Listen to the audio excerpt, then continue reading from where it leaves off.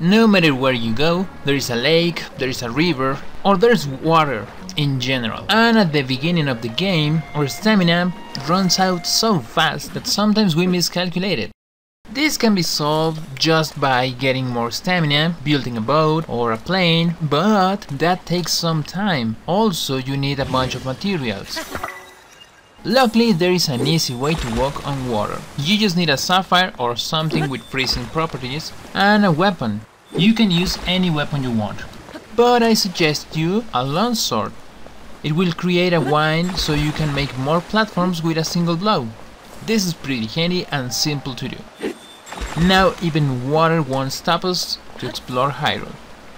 Don't forget to subscribe and see you next time.